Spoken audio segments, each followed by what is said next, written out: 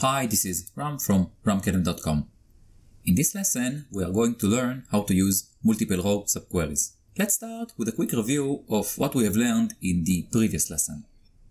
Who are the customers with the same monthly discount as customer number 10? In order to solve this problem, we need to answer two questions. What is the monthly discount of customer number 10? And which customers have the same monthly discount? So let's see. Select monthly discount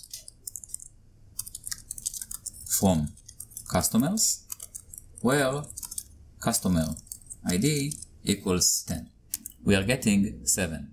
Now we can say select, let's say, customer ID, last name, monthly discount. Let's also add the city column from customers where monthly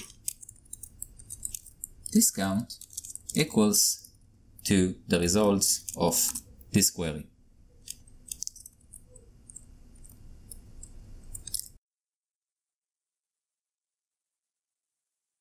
Let's execute.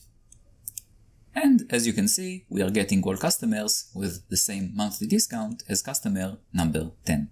Now, suppose we want to display which customers have the same monthly discount as the customers living in New York. So let's copy this query. And this time, instead of saying where customer ID equals 10, we need to say where city equals to New York. Let's highlight and execute. And this time we are getting an error. Why? This time the inner query returns more than one row. Let's execute it.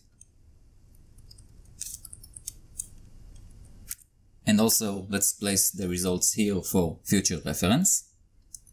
We can say where something equals to this or this or this using the equal operator. We can say, however, in. So let's copy this query again. And this time, instead of saying where monthly discount equals to the result of this subquery, we can say where monthly discount in. Let's execute again. And this time we are getting the expected results. All rows where monthly discount equals to at least one of the values within the subquery. Queries that return more than one row are usually called multiple row subqueries. In order to handle multiple row subqueries, we need to use different operators. Instead of using equals, greater than, less than, not equal, we need to use in, any, and all. In, as you saw, allows us to compare against multiple values. Now, let's see how we can use the all operator. When we are working with the all operator, we can say greater than all and less than all. Greater than all allows us to retrieve all rows greater than the maximum value in the subquery. So let's take our previous query. Let's copy it.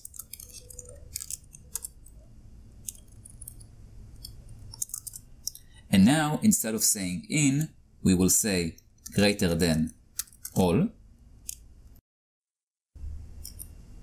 Let's execute. And as you can see, we are getting all customers with monthly discount greater than the maximum value in the subquery. In the same way, less than all retrieves all rows that are lower than the minimum value in the subquery. So, if we will change the operator from greater than all to less than all, let's execute again. This time we are getting all rows with monthly discount less than this value. Two important guidelines. Equals to all is most of the times irrelevant. Equals to all means that we are looking for something that equals to this value and also equals to this value and also equals to this value and so on.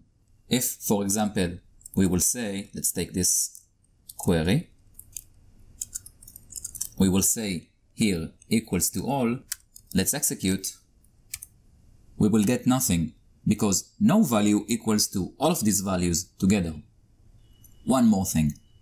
Many times people ask me what's wrong with just saying where something is greater than select max instead of saying greater than all, or where something is less than select min instead of saying less than all. Let me explain. If we will take this example where we said greater than all, let's copy it. This is the results of saying greater than all. And this time, instead of saying greater than all, let's say greater than select max monthly discount. Let's execute.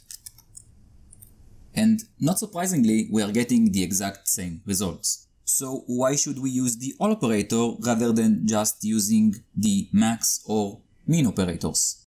Well, most of the times it makes absolute sense to use aggregate function instead of using the all operator. But sometimes you will get much more complicated queries you need to compare against. And then, instead of changing the inner query to return minimum or maximum, we can treat it as some kind of a black box and compare its values using the all operator. So this is the main difference between using aggregate functions and the all operator. The any operator. When we are using the any operator, we can say equals to any, greater than any, and less than any. Let's start with equals to any. So let's copy one of our previous queries. And this time, let's say instead of equals all, let's say equals to any. And let's execute. Equals to any is the same as using n. We are getting all customers with monthly discount equals to one of the monthly discounts in the subquery. Greater than any. So let's take the previous query, and this time instead of saying equals to any, let's say greater to any, and let's execute. Greater than any means greater than at least one of the values, or in other words, greater than the minimum. So here we are getting all of the customers with monthly discount greater than at least the minimum value in the subquery. So this is greater than any.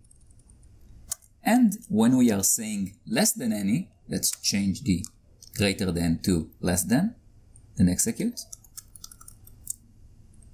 When we are using the less than any, we are looking for values that at least less than one of the values in the subquery, or in other words, less than the maximum. So here we can get all of the customers with monthly discount less than the maximum value in the subquery. So this is how we can use the less than any operator.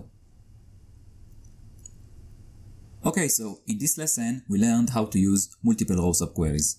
Please feel free to ask any question you may have in the comments section below, and if you are looking for a way to practice what we have just learned, in ramkelem.com you will find hundreds of exercises on many different levels. More details can be found in the video description. Thanks for watching and see you in the next video.